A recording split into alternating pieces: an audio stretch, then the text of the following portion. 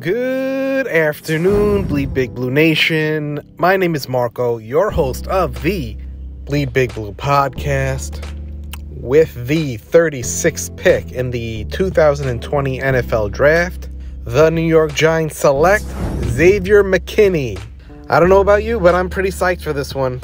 McKinney is a name that came up a little bit on the podcast and a lot in our back channel conversations. If you are one of the Giants fans that are upset that the Giants didn't select Isaiah Simmons, you like that type of player in Simmons, then you're going to love Xavier McKinney. Let me give you the numbers.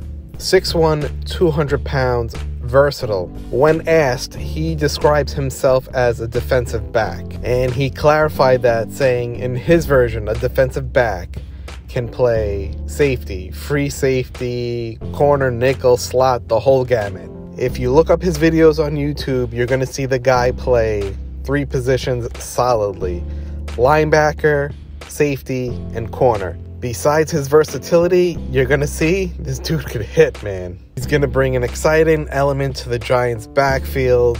Most likely, he's going to be paired alongside Julius Peppers, who's already giving this a thumbs up. Him falling to his second round was a blessing for the Giants, as it was too much value for Dave Gettleman to pass up. A lot of experts have him as the best overall safety in the draft, and in the second round, if he's there, you gotta take him. The speculation is that he fell because he had a not-so-hot 40 time, and I saw a Dave Gettleman quote that pretty much said the same thing. It's not about his 40 time, it's how fast he plays with the pads on.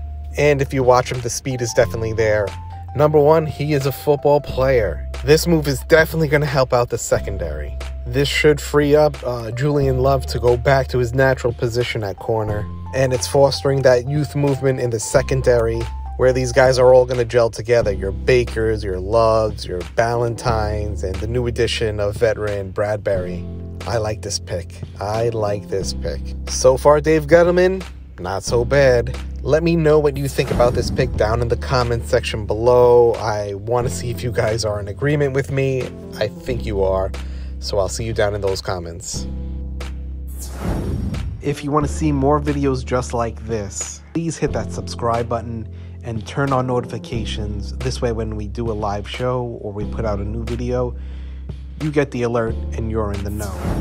I love interacting with you guys and keeping this channel growing, so please don't be afraid to like and share. If you would like to help support the channel, we have a line of merch out, and you can check out our other social media, affiliates, and all that.